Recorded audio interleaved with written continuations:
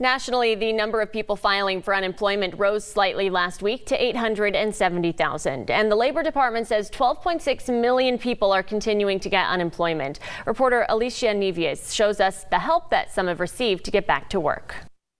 The unemployment rate in the U.S. is going down, but it is also almost triple what it was pre-pandemic.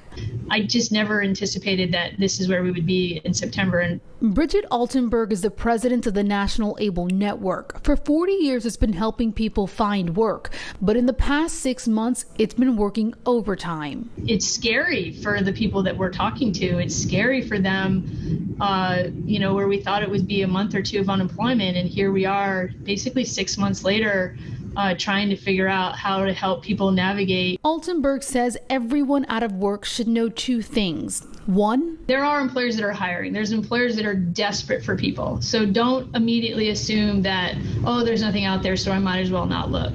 And the second piece I would say is figure out what you want to do. And then don't sell yourself short in terms of what makes you uniquely qualified for that role. For example, you wouldn't think of a restaurant worker having a unique skill set to be a good fit in the IT field. But the National ABLE Network has been training them to switch over, and IT employers are flocking to recruit these workers. People who have been servers intuitively know customer service in a way that I can never teach somebody who's in IT. In addition to the National ABLE Network, there are also more than 2,000 government-funded American job centers offering free career and job hunt services.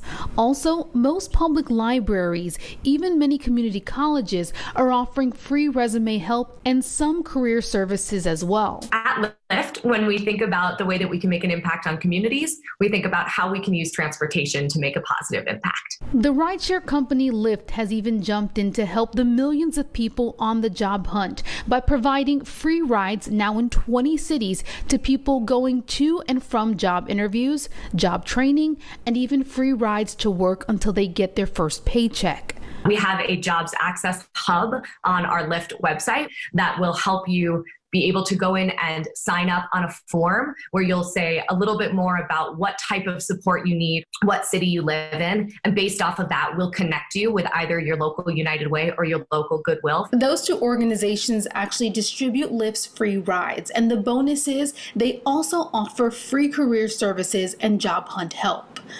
I'm Alicia Nieves reporting.